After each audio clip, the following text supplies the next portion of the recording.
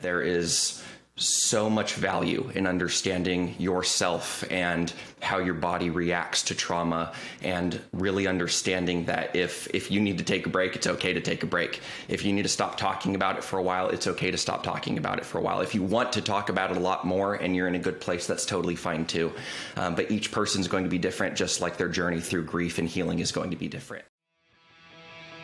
Thank you for tuning in to this week's episode of Trevor Talks. I'm your host, Trevor Tyson, and I'm so excited for each and every single one of you to be joining us for this amazing conversation today. I'm so excited for this episode, but I just want to give you a heads up that this conversation will involve talk about some potentially triggering topics such as grief, suicide, and a lot more. So just a heads up in case this topic might not be the best idea for you to be listening to today. So just make that conscious decision yourself, and maybe come back to it later if that fits best with your lifestyle. As per usual, this episode is brought to you by our amazing friends at Life Audio. Be sure to go check them out at lifeaudio.com. We love them. I'm still surprised that we have people that want to support me and my crazy self. So special shout out to them. I really appreciate it. And we've had our first guest, Miss Kayla Stoecklein, on the show around 2 years ago, I believe. And she's back with us today, which I'm super excited about. But also, I've asked my friend Christian Wilson to join us for this conversation to just try and add some fresh and meaningful perspective to the conversation. Kayla has a new book out now called Rebuilding Beautiful, which we'll discuss in detail momentarily. But without further ado, please help me welcome Christian Wilson and Kayla Stoecklein. Kayla, Christian, welcome to the show. Thanks for having us. Thanks for having us. Dude, that was lengthy. Like, I feel like I just did like a Grammys intro. That was a lot, but thank you for bearing with me on great. that. Thank you. Man. Nailed it. I don't know about all that, but I want to start off with both of you, starting with Kayla, just giving us a brief intro to who you are. And for people that haven't heard the previous episode that we did, Kayla, just give them an outline of your story, what some of the things you've gone through, and then we'll go to Christian for the same. Okay.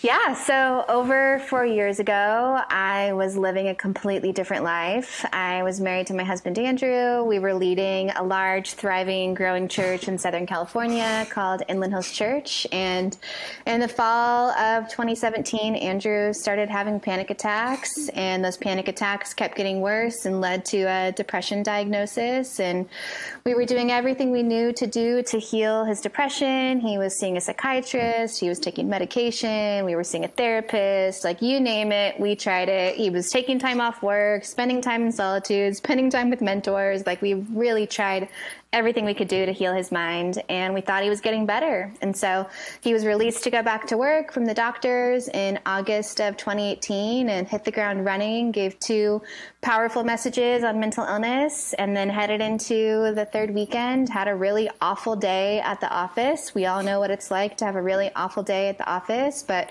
when your mind is fragile, it can be detrimental. And so it really sent his mind into this tailspin, and it was bad enough for our family and for our lead staff team to kind of see, like, okay, this guy, his mind is a lot sicker than I think he understood and that we understood, and he really needed to take some more time to heal. And so while we were away from him the following day for just a little bit, he attempted suicide, and he was rushed to the hospital, and they ran a bunch of tests, and there was nothing that the doctors could do. And so they delivered the most horrific news, and it was the most horrific moment of my life when they told us there was nothing they could do to save him, and we were forced to say goodbye. And so on August 25th, 2018, he took his last breath. And with that, I took my first in this very unexpected life that I never saw coming as a widow at 29 years old with 3 little boys who were 2, 4, and 5 when their dad died. And so it's been this journey the last 4 years of rebuilding our life. And when Andrew passed away, I, in a way, was handed this microphone. Our story kind of went viral and spread all over the world, and I was receiving messages and emails and handwritten letters from people all over the world. And so I chose to respond. It was important for me for Andrew's life to be defined not by just the way he died, but by the way he lived. And so I was talking about him. I was talking about suicide. I was talking about all the things I missed, all the warning signs I missed, all the conversations that I missed, throwing myself under the bus and all the things I did wrong in hopes that it would help help other people do it right. And I started getting messages and emails from people where they were saying that it was helping. It was helping them have better conversations. It was helping them have tools to lean into the conversation more. People reached out to therapists. People checked themselves into rehab. And so I was able to see right away that the story was so much bigger than me and that God was up to something, and I just got to play a small part in it. So for the last 4 years, I've been a mental health advocate. I wrote a couple books. Fear Gone Wild released in 2020, and then Rebuilding Beautiful just released in September of this year. So it's been a wild journey. Been raising these little boys, you know, all while traveling and speaking and writing. And it's been beautiful and terrible and incredible and awful, all tangled and twisted together. I love that. Wow. And Christian, before we jump into your story, I just want to respond. Like, I remember August 25th, 2018, clear as day. At the time, I was managing AT&T stores. I believe in 2018, I was like 18 or 19 years old. And CNN was playing in the background, and I remember clear as day seeing Andrew's picture come up on the screen and the story breaking, and that was part of my journey. And I believe at the time I was actually being mentored by Jarrid. Was that? Yeah. So before Christian gets in, like, that's one of the reasons I wanted to have this conversation with the both of you, because those were two pivotal moments, along with another close friend, Amy Bluell, who started Project Semicolon, where you see these leaders that you look up to just kind of go through similar things that you've experienced in your life. And when you see that and you feel God just pressing on your heart that, like, people need that hope, they need that encouragement, but then you have the wife come out and speak and provide encouragement and try to help people through their journey, there's nothing like it. You can't compare anything to that. The voice of hope that you've given to this generation so freely, all while raising your children and being public about that, is incredible, and it's encouraging. And I'm so glad that you're finally at that place where you're like, okay, I'm ready to share, like, the good, the bad, the ugly of going through that past the grieving process. Not that it'll ever fully end, but you're rebuilding beautiful, no pun intended. So thank you for being open to share that. Absolutely. Thank you. And Christian? Yeah, my family has long struggled with mental illness, specifically depression, anxiety, obsessive compulsive disorder. Myself and Jarrid were diagnosed very young. Jarrid had a long bout of suicidal ideation, and when he was 19, 20 years old, found himself in church, decided he wanted to become a pastor, share his story. We had a lot of friends who were dealing with depression and suicidal ideation, and we decided that we needed to make a change. And in 2016, launched Anthem of Hope. It was a long time coming. We had a cousin who had committed suicide. We had an uncle who had died by suicide, and we had it running through our family, basically, and felt like we needed something that could help other people. And so Anthem of Hope was started in 2016, and Jarrid committed his platform to teaching people about the hope of Jesus and finding healing and restoration through all of the seasons of life, the good, the bad, and the ugly, and letting people know that it's okay to not be okay, and it's okay to struggle with mental illness, and it doesn't make you any less of a person. It doesn't invalidate any of your experiences. It's part of the human condition, and we wanted people to know that that is something that much more than we think are dealing with. And in about 3 years ago, actually it was about 2 weeks ago was the 3-year anniversary that Jarrid had died by suicide, and I've been taking up his mantle ever since. It's something that we started together, and it's something that I plan on finishing and keep spreading the word of awareness for suicide prevention and making sure that people know that it's okay to not be okay and that life does continue. Man, the anthem lives on, and God's got this. Absolutely. It's amazing that in the same, like, little blurb there, you said, like, committed suicide and died by suicide. And I really want to point that out because Kayla in the previous episode said something that really stuck with me on why she like advocates for died by suicide. And I feel like that's a very important topic. Like from the moment that came out of your mouth, like that's what I've used. And it's very important for people to know the message behind that. So just piggybacking off of what you said, Christian, Kayla, could you respond? Yeah, and I think you caught yourself. I did. Sorry to put you under the bus. I feel like this is a great moment. Man, I'm still learning through all this too. Everyone is. So Yes. Absolutely. Yeah, absolutely. But I think the point that you're trying to get at too is that our words matter and our words are powerful. And that small shift in language, even though it's small, is such a powerful shift. And the word committed is a word we attach to phrases like committed a sin or committed a crime or committed a murder. And all it does is heap shame and blame onto the shoulders of the person who died. And so saying died by suicide puts pain in the right place, and it points to the pain instead of the person, and it helps anyone. I mean, it helps me talk about it with compassion and empathy and love. It helps me talk to my kids about it with compassion and empathy and love, and seeing the suicide not as something that Andrew chose, but as something that happened to him. And I describe even Andrew's suicide as like a tragic accident. I really, truly, deeply believe that he didn't want to die. He just wanted his pain to end. And we just had no idea how much pain he was in. And it was really helpful for me too. The psychiatrist said something, I might have shared this on the last episode.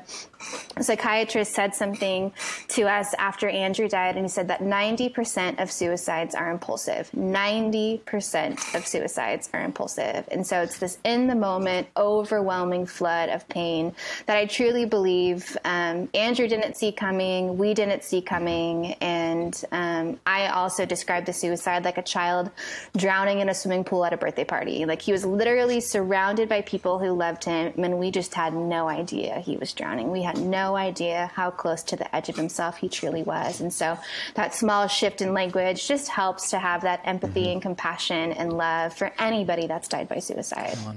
Yeah, I totally agree. And it's hard when talking about grief and trying to find the language. I mean, I still have trouble talking about it when it gets brought up, but you're absolutely right. I think that the commit, which I caught myself, is that someone made that conscious decision and committed to it. And that's more often than not what happens. It is, like you said, it's an impulse. It's someone wants their pain to end. They don't necessarily want their life to end. And like I said, I'm still learning through it too. It's something that I am on a journey with, and trying to figure out how I'm going to navigate that as well. But you're right. The language that we use, as you could tell, I caught myself. It's something that is a learning process along with the grief. And you are on this journey of trying to understand what happened, understand what your future is going to look like. And with that comes the understanding of the words that we use and how they affect the viewpoint people have on the conversation. Yeah. And for all of us, we tend to talk about like this subject quite a bit, like being mental health advocates, going out of our way to try to help people through this. And for myself personally, I've been working on finding a balance with it all, because it's like, I remember reading, someone wrote after Jarrid passed about he kept going into the dark cave to light a candle and just kept going back. And then that one day he didn't come back. And I found that to be a beautiful analogy, because that's the heart that he had. He was like, I want to help people that are experiencing this exact same thing. So for me, like most recently, we did the Choose to Live event on World Suicide Prevention Day. And it's like, okay, yeah, we've got all these cool like rock stars coming together and want to have conversations around this topic. But I want to hear from your perspective, what is a healthy balance between, like, you can't talk about it 24/7 without dragging yourself down. So for people that are listening that want to use their voice, I'm wondering if there's some dialogue that we could provide on things that we've experienced personally on how to overcome like those thoughts for ourselves, and having a healthy balance between talking about the positive and the negatives that have happened in our lives. And we can start with Christian. Yeah. It's grief is an interesting thing. It's what I have come to learn about myself is that I pick up on patterns, specifically when I'm in a low point. And as much as I love helping people and spreading awareness and trying to help people understand themselves as much as we want them to understand mental illness, it's something that you have to be very careful with and tread lightly. And I find myself sometimes becoming almost consumed by wanting to help, that I find myself in a dark place because I'm constantly reliving the memories and bringing up past trauma that isn't completely healed and probably never will be completely healed. It's something that I'm still working through and probably always will be. But with that being said, there is so much value in understanding yourself and how your body reacts to trauma, and really understanding that if you need to take a break, it's okay to take a break. If you need to stop talking about it for a while, it's okay to stop talking about it for a while. If you want to talk about it a lot more and you're in a good place, that's totally fine too. But each person's going to be different, just like their journey through grief and healing is going to be different. And I think that it's really important for people to know that if it's bearing to talk about it and it's weighing you down, take some time to yourself and make sure that you are in a good place before helping others. It's hard. It's very difficult, but I mean, if we're all in it together, it's a lot easier to get through. I 100% agree with everything you said, Christian. And it is like this reliving of the trauma every time you talk about it. And you never want to get callous to it. You never want it to tell your story and for it to not, sink in and settle in. Like for me, I always want to tell my story like authentically. And it's hard for me when you've told it so many times over and over and over and over and over again, to not get callous to it and for it to be still tender and real and for it to mean something. And so it's been hard the last 4 years. I've told my story hundreds of times on different platforms. And I feel like it is this like listening to your body and listening to what you need and listening to, the Holy Spirit within you that's leading you, and think you'll know when it's time to rest. Think you'll know when it's time to like hit the pause button and take a break. And you can't pour out from an empty cup. And so taking that time and space to fill up your reservoir so that you can pour out from a healthy place and a centered place. Because it is such a delicate and sensitive topic, especially when you're talking about your own trauma or your own lived experience. You are reliving it every time you talk about it. And I know for me, I'm actually looking forward to, at the end of the year, going into a season of rest and literally taking an entire year off of sharing and writing and social media and like getting really, really quiet for a while so that I can heal my mind and heal my body and hopefully in the future be pouring out from a place that's centered and rested and more healed and whole. But I think that's just like listening to God's leading in that and just being totally aware of when it's too much or when it's just enough or listening. We got to listen to ourselves. And that's such an important topic to bring up when it comes to rest. Like, people don't realize how important rest is for your body. And I'm learning that. Like, I haven't discussed like publicly some things that have happened to me over the past month, but one of them, I guess I could talk about it. I was in the ER, like literally from pure exhaustion, dehydration, starvation, like all of these things, like none of it was intentional. It got to where like I was so stressed and like going that I couldn't hold food or water down for over 72 hours. And I ended up in a hospital bed from it. And it's like, you can't keep doing that. Like you have to rest, you have to recharge. And it's been preached to me over and over and over, but my 25-year-old hard-headed self had to have that. And to be honest with you, I'm grateful. Like I'm grateful it happened because I'd rather it happen now. Like I'm single, no kids. Like I would rather go through that as a 25-year-old to where now I know like, okay, like just as your mental health needs to be taken care of, so does your physical health. And you can't necessarily keep being everyone's superhero or trying to and attempting to be if you're not taking care of yourself. So good for you for acknowledging that, especially with 3 boys. Like that's going to be a year that they never forget. And the big thing is like, I really want to dive in, Kayla. What are some of the things you've learned through the process of moving forward with 3 young children? Yeah. Oh, it's been such a journey, and I feel like I've learned so much about myself and who I am and who I'm becoming and who I want to become. And, you know, for me, so much of my identity and who I was wrapped up within who Andrew was. And he was my whole world. Doing ministry together was my whole world. I was a stay-at-home mom when he passed away. And so I describe it as I went from being in the passenger seat. Like if we're sitting in a car, Andrew's in the driver's seat, he's full of vision, he knows where we're headed, and I'm just like along for the ride with our 3 boys sitting in the back seat. And I describe it like I went from the passenger seat to the driver's seat, and I'm looking out across the horizon, and I still have these 3 little boys sitting in the back seat asking, Mommy, where are we going next? And so it's been this journey of trying to answer that question of where are we going next? And for me, it's been leaning into God's leading the whole way through. And the last 2 books that I wrote were just so clear that I was supposed to write them, that I couldn't escape it. And I knew that I needed to write those. And a huge part of our healing journey has been moving. We moved about 2 years ago, just an hour south, an hour towards the coast. I can see a little bit of the ocean from my window. And it has been such a gift to have a fresh start. I know every story is different. Everybody is different with their healing journey. And for us, where we lived before, it felt like I was living in a cemetery. It felt like everywhere I went, I was reminded of a life that was no longer mine. I couldn't go to the grocery store without passing the physical cemetery. I would bump into people in town all the time that went to our church, or Andrew was their pastor, or they were grieving.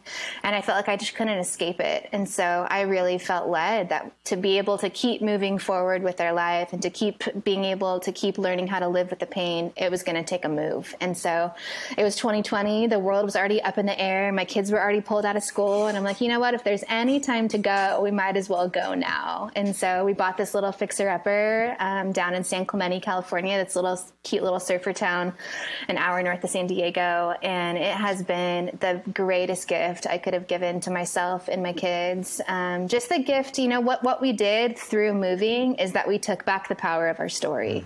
And we get to tell our story on our own terms, to who we want, when we want, how we want, and our story's not being told for us. And so I feel like that was such a powerful gift that I could give to my kids and also give to myself. And we've made incredible friends. My boys have made incredible friends. We're outside all the time. They've picked up new hobbies. They're skateboarding and surfing and doing all the little Southern California Grom things. And through that move, it's been so empowering. I feel like I've been very empowered in the last 2 years to try things I would have never tried before, like tearing down walls in our house and ripping out floors and handing my boys hammers and sunglasses and telling them to knock out the tile in the bathroom, and hopping on a skateboard and skateboarding with my kids at the park, and, you know, just like doing all these things that I would have never tried before, done before. And I think stepping into when you have these God-sized dreams that he's given you, and you're willing to push through the fear to step into them, because it can be really scary and really debilitating when you have these big dreams and you don't know how to accomplish them, or you don't know how to make them reality. But when you do, when you take the leap, when you take the risk, when you make the big move, the reward is just so satisfying. The reward is so incredible, and probably even more incredible than you thought it was going to be. I mean, God has been so good. The timing that we bought our house was like such a God thing, like every little part of it, the house that we live in, the distance it is to the boys' school and to the beach and to friends and to community, like it's just been such the greatest gift. And so I think leaning into God's leading in my healing and choosing to embrace my pain and welcome my pain and just like feel every feeling that I need to feel has really helped me to be able to move forward from a place that's like not ignoring the pain or diminishing the pain, but that has welcomed the pain and learned how to live with the pain, and chosen, it's a choice to choose to build a beautiful life despite it. And yeah. I don't mean to like go on like a rabbit trail or anything, but you're basically teaching your kids all the things I suck at. Like, I have terrible balance on skateboards. I'm not a fixer-upper kind of guy. I was telling Christian before you hopped on, will watch HGTV or Magnolia Network. Like my favorite thing on there right now is Van Go, where they like turn these vans into like little campers. And I'll have like, I remember, I think it was like 3 years ago, I had this inspiration. I was watching Fixer Upper, and I went and like knocked a mirror down, and then I had to pay somebody to come put another one up because I'm just terrible at everything to do with hammers, nails, screwdrivers, all of it. So shout out to Frank for hooking me up with that because I couldn't have done it without him. But I do have a similar question for you, Christian. Yeah. When it comes down to it, like obviously there's no children in the picture yet, but how important was community and people that you love being around you in this healing process? And like you spoke at Jarrid's memorial, like that was very, it was very soon, but it was also very honorable. Like you didn't waste any time using your voice. So with all that being said, like where did that courage come from, and how important was the community around you? It was definitely God's hand. I mean, it's the only explanation for it. Myself, my sister, my dad, we all spoke, and it was extremely soon after. And we kind of just came to the conclusion that this is what Jarrid would have wanted, that Jarrid would have wanted us to keep the anthem going and wanting to still communicate that in light of what has happened, it doesn't mean that you still can't find hope and healing. And we wanted to really push that as much as we could, that people understand that he was human too. He struggled with the same things that a lot of us struggle with. And it doesn't diminish his experience. It doesn't put him on a pedestal. He was human. And we wanted to make sure that everything that he had worked for and everything that we had worked for with Anthem, that was something that was still going to be helping people, and that was still going to be a platform that we wanted people to understand that it's okay to not be okay. But the community part was huge. I mean, Jarrid was my best friend, and I had known him obviously for 30 years. We lived in the same house together growing up for 15. And we went to the same middle school. We went to the same high school. We went to the same church. And it was very important for me that I had a community of people, especially that knew Jarrid, because it made it easier for me to talk about him. People who knew his character, knew who he was. We could share memories together. But I found myself in a very similar situation as Kayla, where about 6 months ago, I needed to leave. It was being in the same city for 15, 20 years. Every time I went to a Target or a gas station or drove by a park, there was some sort of memory with Jarrid connected with it. And I felt myself almost becoming numb, almost becoming distracted and distracting myself in order to numb that pain and not pay attention to what was going on. And I realized pretty quickly that was extremely unhealthy, and that I needed to feel that, and I needed to work through what I was feeling and understand my emotions and what was going on with my grieving process. And I finally had this opportunity, and it was one God moment after another that led to my decision where I said, I'm going by myself. I'm moving up 8 hours Northern California, and really wanting to start my life fresh and make sure that I had the capacity to do what I wanted to keep doing. And if I was going to be drained from trying to suppress the emotions that I was feeling or the grief that I was feeling, that was never going to be accomplished. And I made the move 6 months ago, and it was one of the best things that could have happened to me, because I was forced to sit. I'm 45 minutes away from Tahoe, and so I've been going up to Tahoe, going to lakes, and that was Jarrid's favorite thing, was the mountains and fishing. And I've allowed myself to sit in that and really feel and work through my feelings and what I'm experiencing, and working through that and growing myself as a person. And it was one of the best decisions that I could have made. The counter side is the loss of community, but I've made so much community, and I had so many close friends, yourself included, that I've kept in touch with, and I've been able to call or FaceTime. And that has been a huge factor in my healing process, because I haven't felt alone in it, even though physically I moved up by myself. Spiritually, emotionally, mentally, I have not been alone because of those connections of people in my life. That's so good.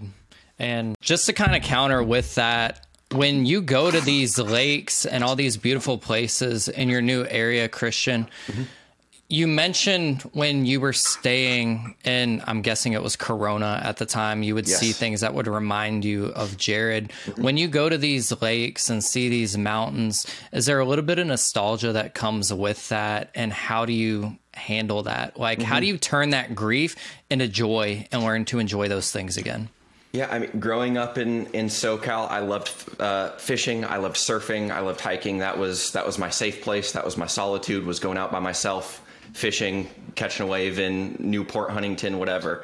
And one of mine and Jarrid's favorite activities together was to go fishing. I mean, anytime we had a day off, we'd grab our fishing poles, we'd drive to some pond or lake that he had found on some random blog or website, and we'd just go try to catch some fish. And I find myself most at peace in nature. And it's just something about being in awe of God's creation and allowing kind of that piece of God created this entire world. Why would he not be able to help me through whatever circumstances I'm going through?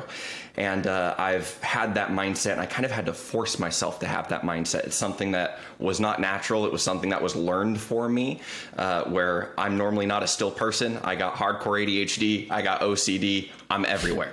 And forcing myself to be still and to really appreciate everything going on in the world and my family, and being conscious of the good has been a huge part of my healing process. And so when I go into these kind of safe places for myself where I feel at home, it really helps me to focus. It gets rid of distractions. I'm not worried about my phone. I'm not worried about what I'm wearing, how I look, what I'm going to do in the next couple hours. I allow myself to be at peace, to sit, to be still, do something that is a very positive memory for myself, which is me and Jarrid fishing or hiking, whatever that may be, and reflect. And sometimes I'll write, sometimes I'll journal, sometimes I'll lay there, I'll bring a blanket and lay there for an hour and just allow myself to be with my thoughts and work through what I've been stressed about, or why, my neck and jaw hurt because I've been clenching them for the last week, and working through those things and really understanding myself in that process and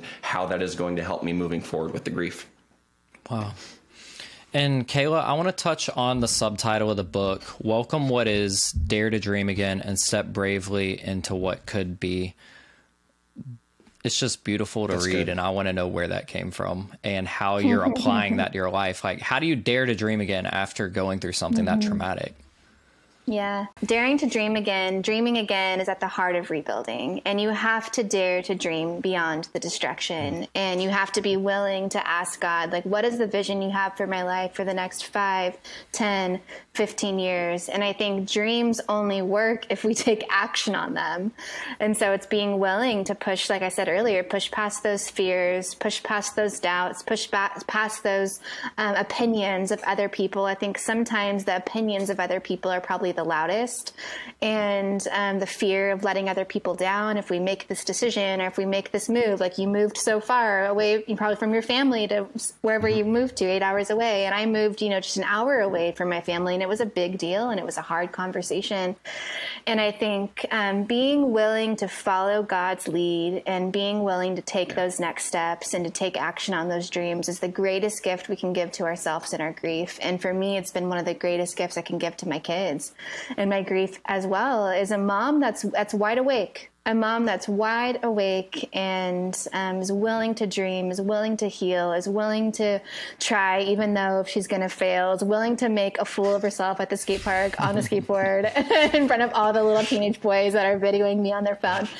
And I think our kids catch so much from us too, and they catch those things even if we're not trying to teach them something. They're catching all these moments, and they're watching us, and they're watching how I've navigated all of this. And so dreaming for me has been huge, and I'm constantly dreaming. I don't think it's a place where you just arrive. I'm not just going to one day wake up and be like, oh, I've rebuilt beautiful. My life is beautiful. It's great. It's wonderful. It's like, no, we don't arrive. I don't think we ever arrive. I think we're constantly growing, hopefully constantly growing and evolving evolving and changing and stepping in and out of 100 different versions of ourselves. And the person I am today is a completely different person than the person that was married to Andrew. And the person that I'll be in 5 years is a completely different person than the person I'll be today, hopefully.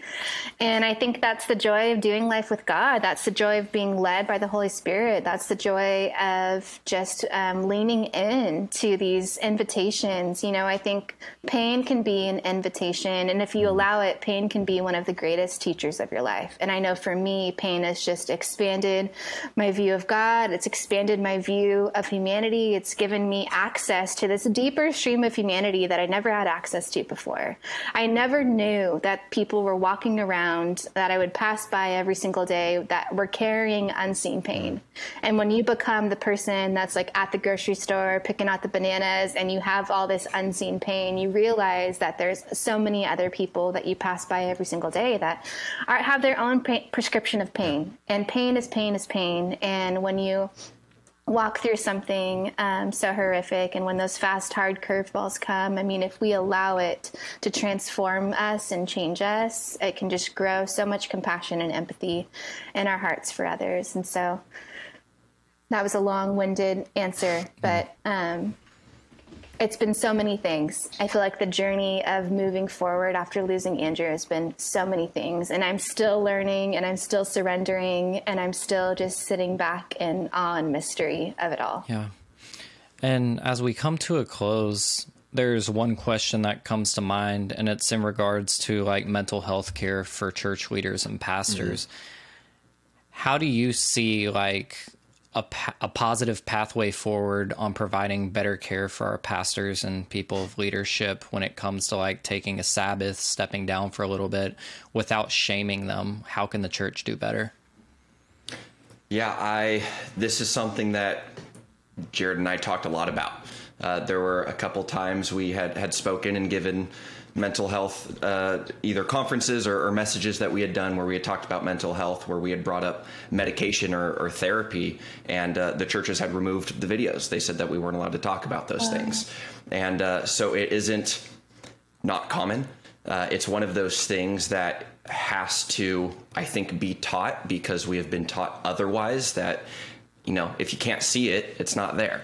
And I think that mental health, especially in the church community, is something that needs to be treated as any other illness or form of healthcare. It is one of those things that if you are not doing well mentally, if you are burnt out, if you are stressed, if you're depressed, list goes on, you're not going to be able to function at your full capacity, let alone do the job that you're supposed to be doing.